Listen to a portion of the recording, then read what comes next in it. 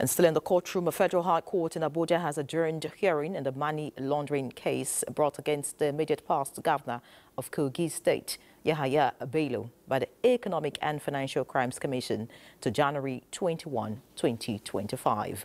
At the resumed hearing, counsel to the Economic and Financial Crimes Commission, Kemi Pinheiro, SAN, said he had 2 witnesses already in court.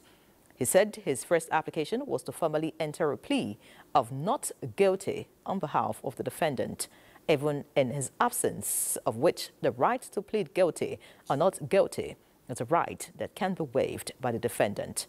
Michael Adoyi, who appeared for the defendant, however, kicked against this, saying that the prosecution's application was made contrary to a subsisting order of Justice Emeka Nwite's court. The defendant's counsel noted that the prosecution's application could not be anchored on any of the provisions of the ACJA 2015 that he had cited, as those provisions do not excuse the need for physical presence of the defendant, and urged the courts to refuse the application.